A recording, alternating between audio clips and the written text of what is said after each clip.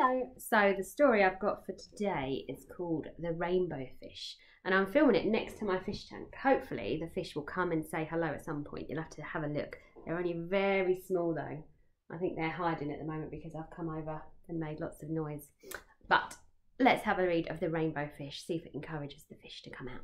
You might remember that we learnt this story right back at the beginning of year 1 when you first came in September, but we like it. The Rainbow Fish. So there he is, that shiny rainbow fish. A long way out in the deep blue sea, there lived a fish.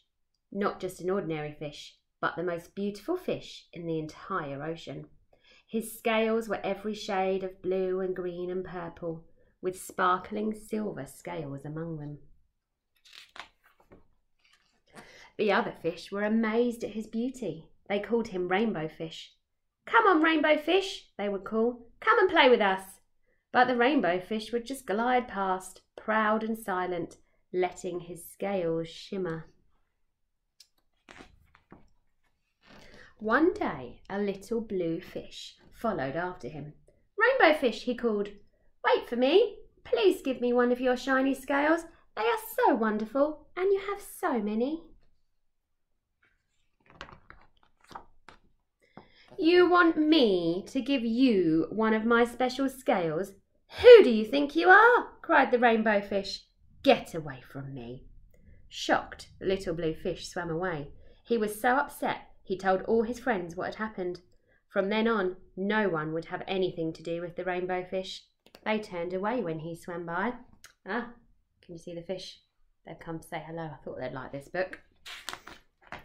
So, here's the Rainbow Fish.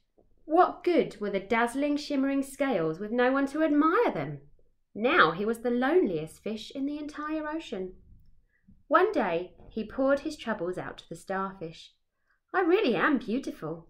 Why doesn't anybody like me?" "I can't answer that for you," said the starfish, "but if you go beyond the coral reef to a deep cave, you will find the wise octopus. Maybe she can help you."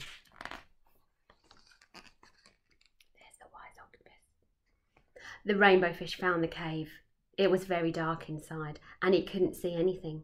Then suddenly, 2 eyes caught him in their glare, and the octopus emerged from the darkness. "I have been waiting for you," said the octopus with a deep voice. "The waves have told me your story. This is my advice.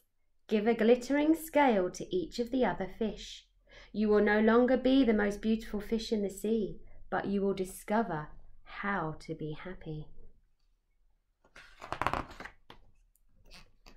"I can't," the Rainbow Fish started to say, but the octopus had already disappeared into a dark cloud of ink. "Give away my scales? My beautiful shining scales? Never! How could I ever be happy without them?" Then suddenly he felt the light touch of a fin. The little blue fish was back.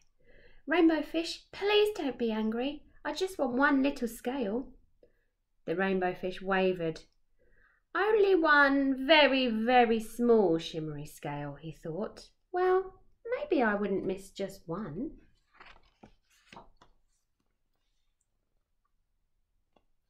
Carefully, the Rainbow Fish pulled out the smallest scale and gave it to the little fish.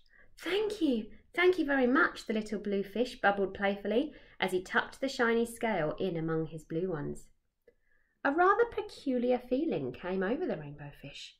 For a long time he watched the little blue fish swim back and forth with his new scale glittering in the water.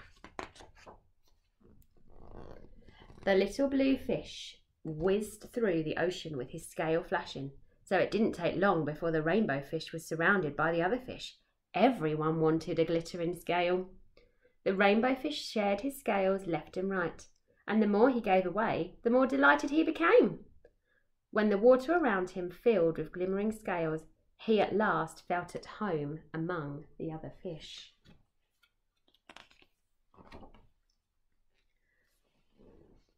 Oh, look at that. They've all got a shimmering scale.